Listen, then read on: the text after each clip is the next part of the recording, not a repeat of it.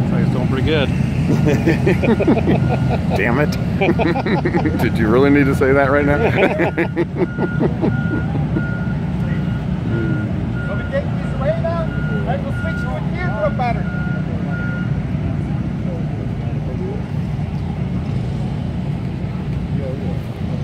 So now it's doing straight lines and teardrop zero turns on the end. So now, did you say this is GPS all the way, or no? It's no GPS, all camera, all computer vision.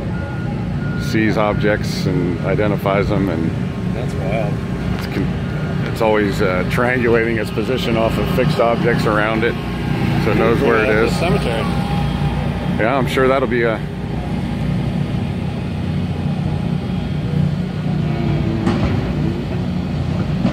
So those are all the cameras in the front there?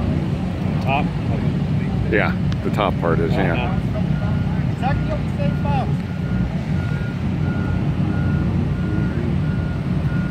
And those on the next version, those are going to be cameras like I have in my cell phone right here, about as big of a penny. Okay. And they'll just be mounted down low. It doesn't have to be mounted up that high. That's just how we did it on this one.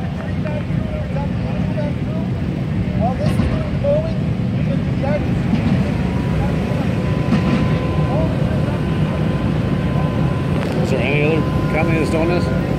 Not that I know of with this size. I mean, there are some. Those little ones, but not. Yeah, I mean, there's some really expensive ones that use a lot of GPS and the real expensive LiDAR. This, what we like about this is it's very inexpensive to do this, so it's actually something that's practical. You know, instead of. I'd say it's more reliable than the GPS. Well, that's why we're doing it. You don't have to worry about getting under trees and losing the signal, because it's always, you can go in caves or whatever. Skyscrapers. Yeah. All that stuff. Yeah. Yep.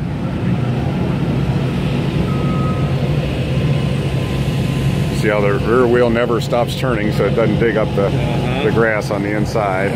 But that's all can be programmed however you want it to, whatever shapes you want it to do. You can program it to do diagonal cuts one time and straight the next. And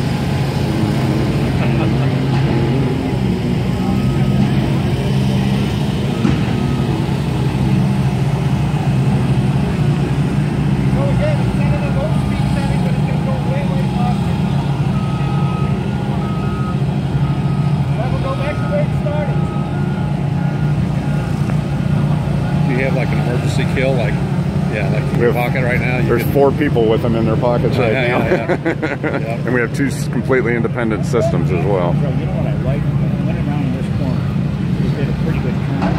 Turning wheel, side one. Woo! All right. I watched